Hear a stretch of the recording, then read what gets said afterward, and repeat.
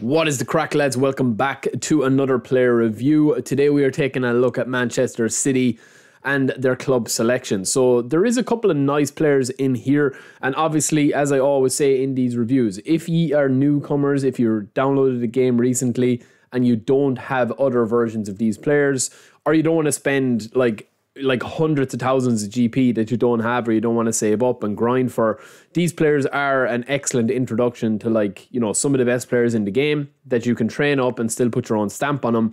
But they are kind of the finished article once you train them up maybe 10, 15 levels. They're lower kind of time spent that needs to be spent, I suppose, in terms of training them up or whatever, because they already have fairly beefy stats. So we are going to be going over to eFootballDB.com. We are going to be comparing them with their standard versions, a couple of them anyway.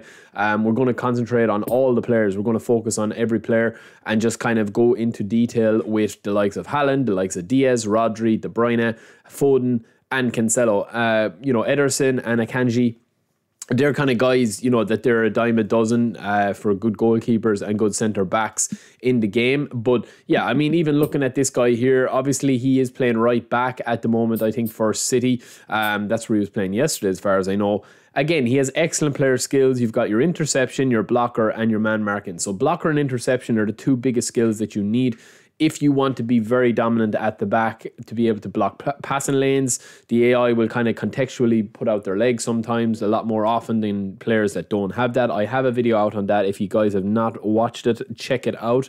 I will leave a link in the description.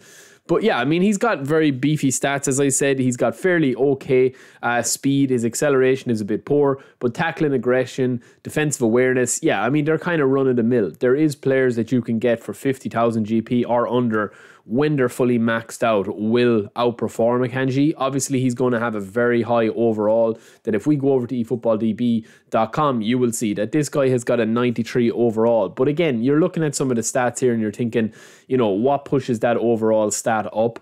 And to be honest with you, we've him maxed out 81 speed, 70 acceleration, and 84 defensive awareness, with tackling and aggression 94.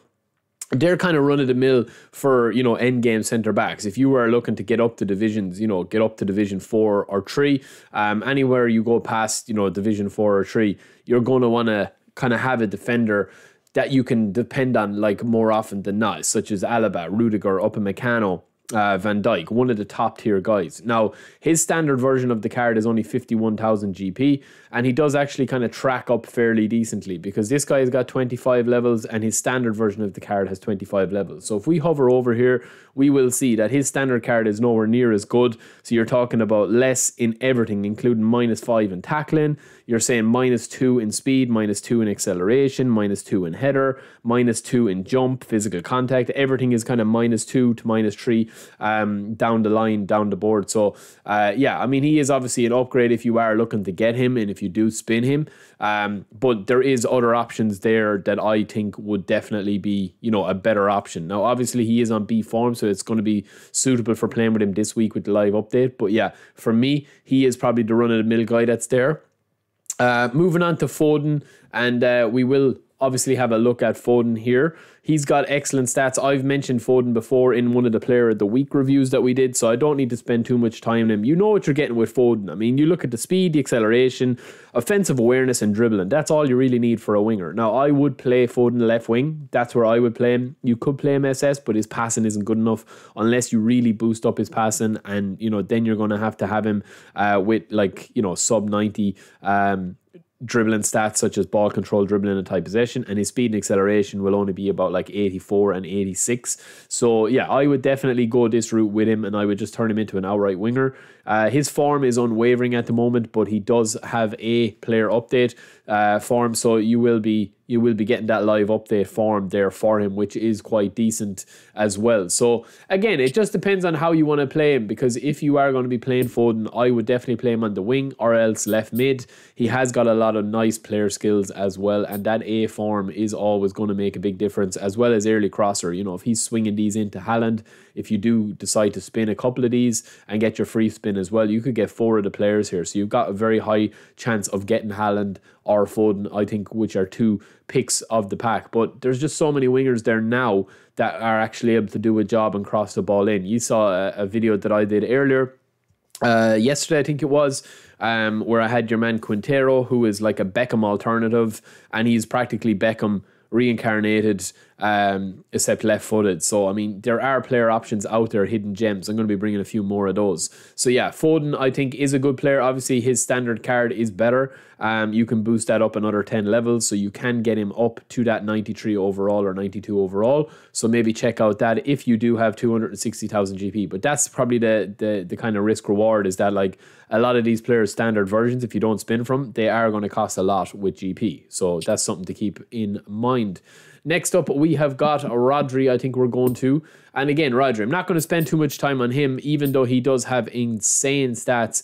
This guy has never... I've never really like been able to do it with Rodri, lads. I just don't know. Now, he is a classic anchorman. I would actually like to spin him and try him out in like a range of games, because he is on A form this week. I definitely think he could be like meta this week. He's just been somebody that I've never really got on with. I've played it with him in my second profile, his standard card, and I've tested him out a good bit. I was actually going to do a player review on him, but I've always found that Barrios is a better option, especially as a budget option for him. And I don't know why that is. But yeah, I mean, he's got insane passing player skills. And then he's also got man marking, interception, and fighting spirit. He doesn't have blocker, which, you know, the best DMFs kind of do have. But I do think that he is still an exceptional player. And if we go over here to eFootballDB.com, we're going to see those stats. So you see there that his speed and acceleration, you don't need to worry about that as a DMF anchorman. He's going to be the last line of defense, really, before your CBs. Low pass, lofted pass, excellent. Kick and power, physical contact, and stamina, excellent. And then your defensive stats are really, really strong as well. I think the only thing that lets him down is that acceleration. But to be honest with you, you won't notice it that much if you play him in the right position of a DMF anchorman. You know, you're not going to be bringing the ball forward with him like you might with Modric or Pedri. You know, you're not going to be doing that with him, or Vieira or Goretzka or somebody like that. His standard version actually goes another 5 levels, so you can get that up fairly high. His speed on his standard card is pretty identical. His dribbling, his passing, they're all -2. You can see there. But yeah, the one difference I would say is, again, the cost of the GP. Like if you were looking to get Foden and Rodri on GP, they're going to cost you what? Like, you know, 550, 60,000. So, or 540,000. So it's going to be a lot of GP if you don't have that. And again, when you look at the likes of Barrios, right, as an alternative, 51,000 GP.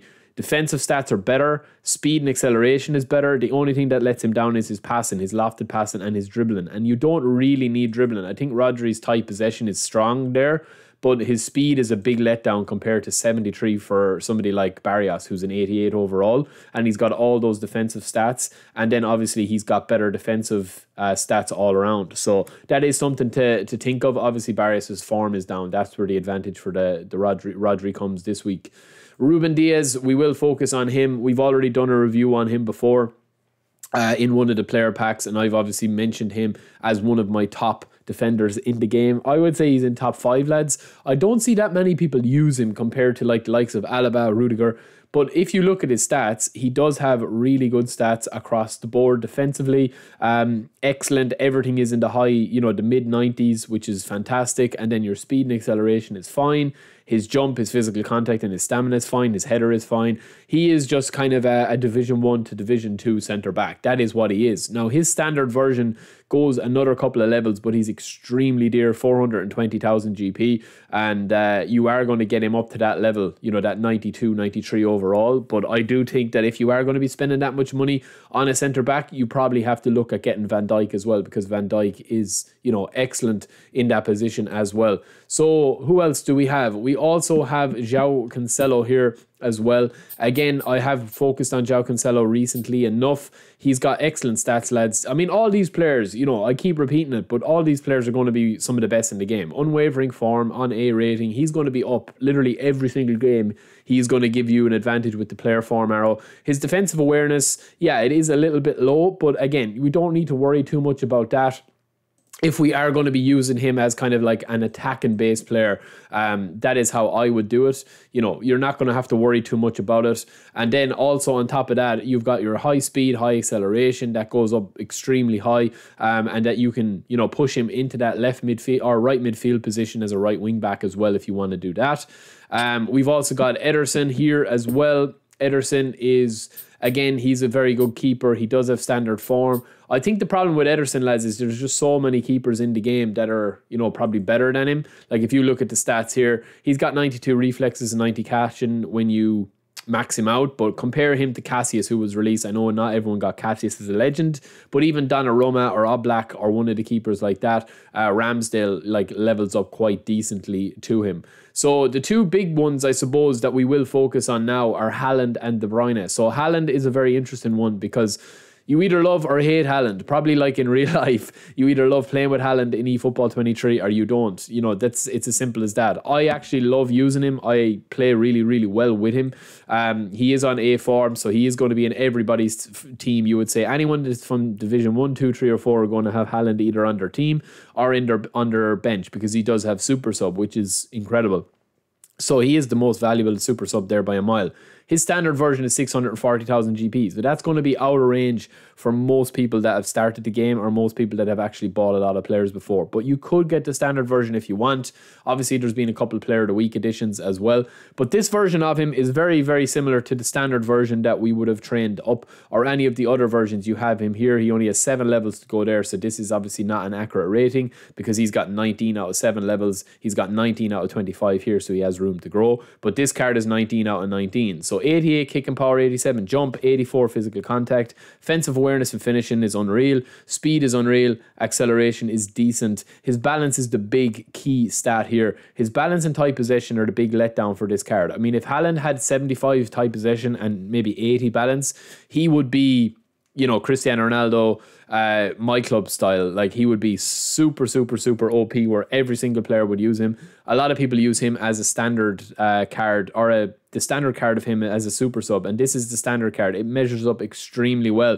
The standard card actually trains up better. It just costs a bit more points to put in. You've got better speed, you've got better kick and power, you've got one less offensive awareness, but everything else is pretty identical. So if you do have the money burning a hole, I'm sure you already have bought Haaland, but yeah, he definitely is the pick of the bunch. And then last but not least, we do have Kevin De Bruyne, 87 overall.